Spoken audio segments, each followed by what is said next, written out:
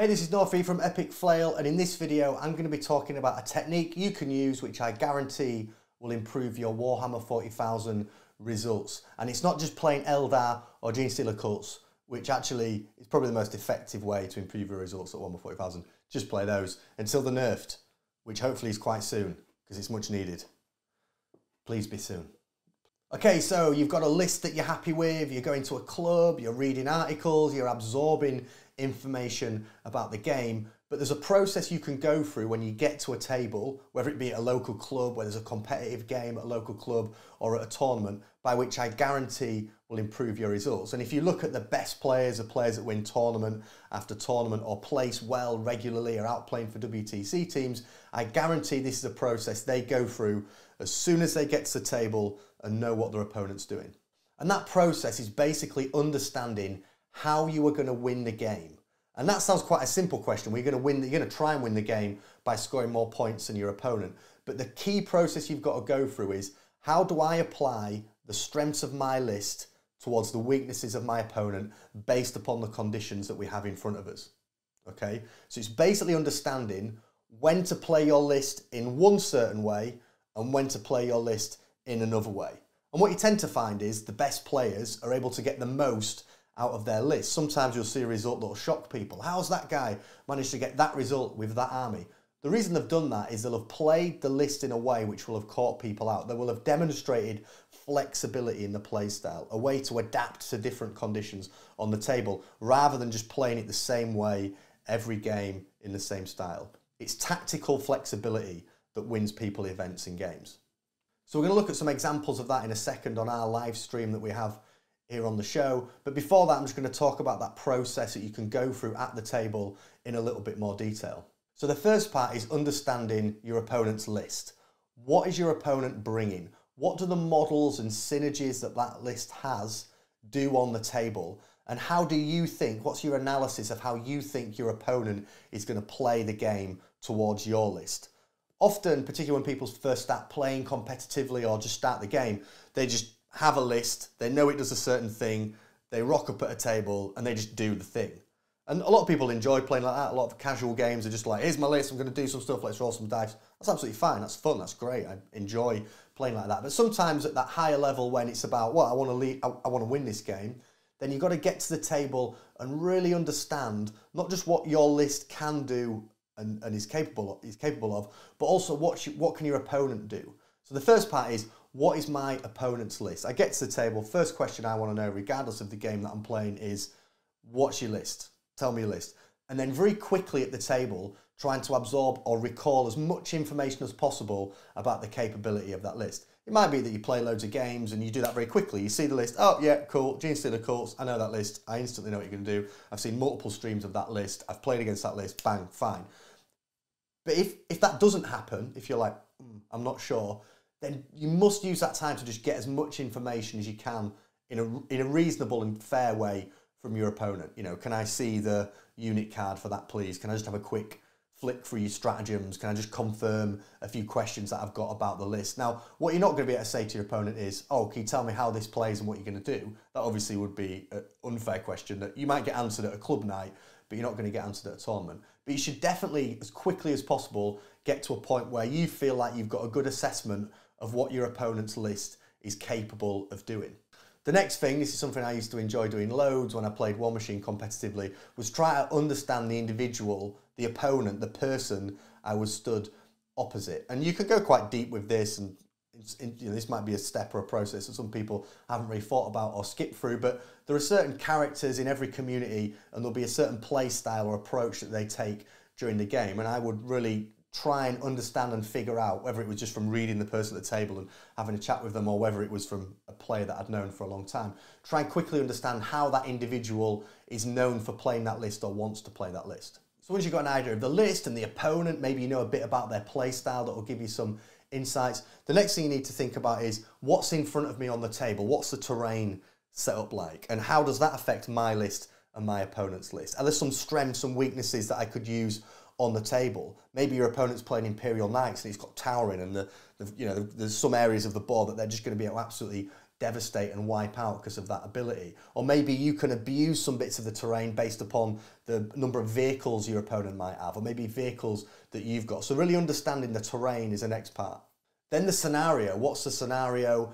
You know, is this a good scenario for you? Is this a good scenario for the opponent? Is it a neutral scenario? How's the terrain layout interact with the scenario?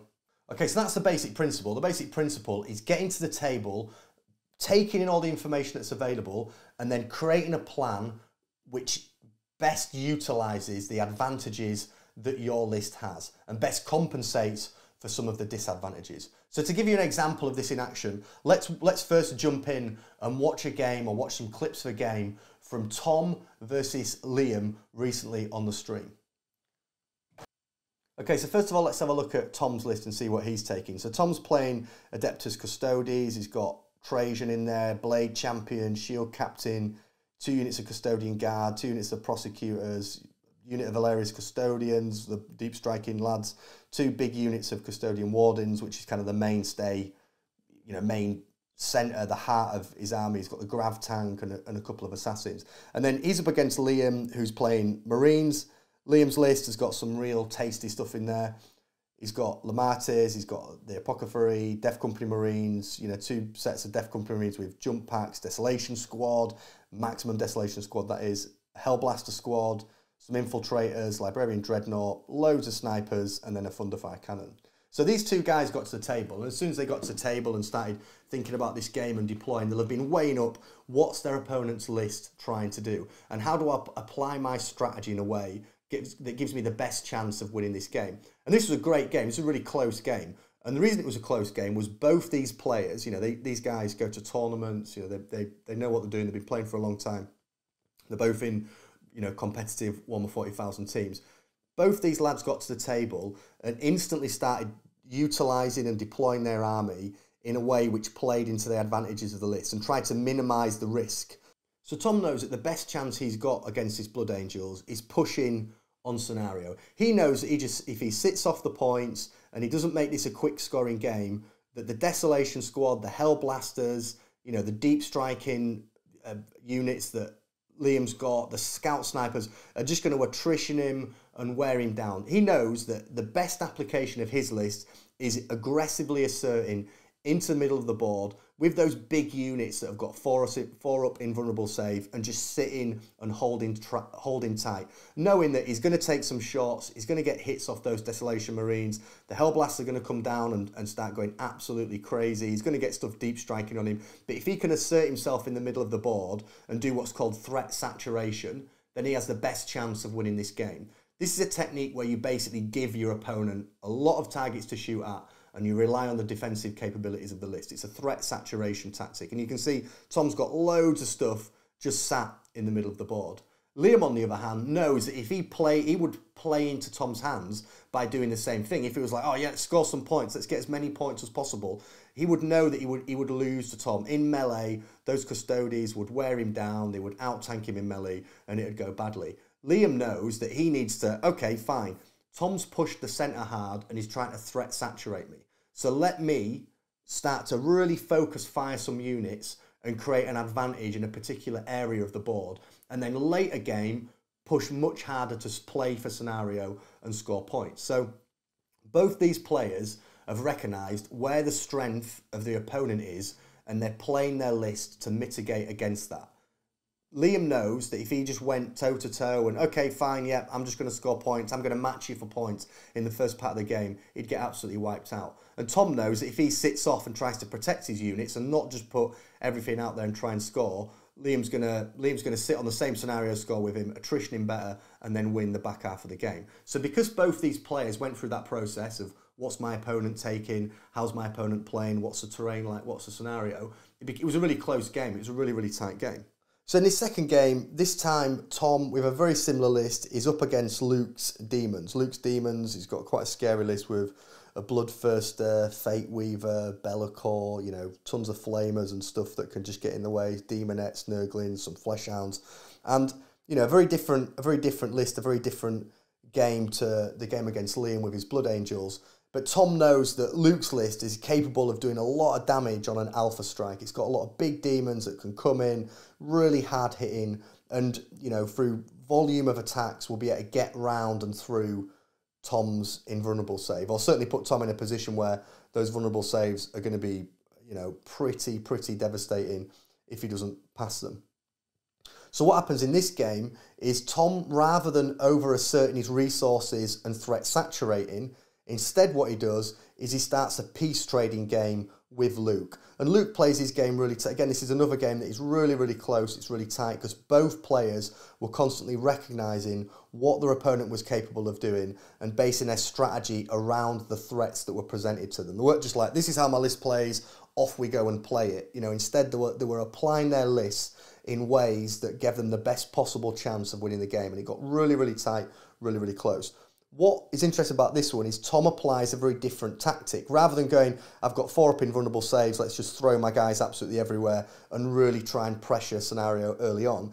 Instead, he starts a peace trading with Luke. What Tom wants from this matchup is he wants to draw out those hard-hitting, those dangerous demons with as minimal amount of points as possible. So kill Luke's screen, make sure that he's going to have to put those big lads, those hard-hitting units on objectives and then finish them off. So you see as the game goes on, that's basically how it plays out. Tom starts to put some of his resources in the middle of the board to try and draw out Luke, to try and get him to commit those big lads, the Bloodthirst, the Be'lakor, you know, all that heavy hitting stuff, and then win on, and then, you know, go through and try and win on scenario. So a different technique and a different style to the previous game that I showed. The previous game, Tom asserted himself really strongly at the beginning of the game, get as many points as possible, whereas this game, different opponent, different threats, different play style, different terrain setup, applies his list very differently, much more defensively, and tries to bait and bring Luke in with a focus on winning the game in the latter half of the game.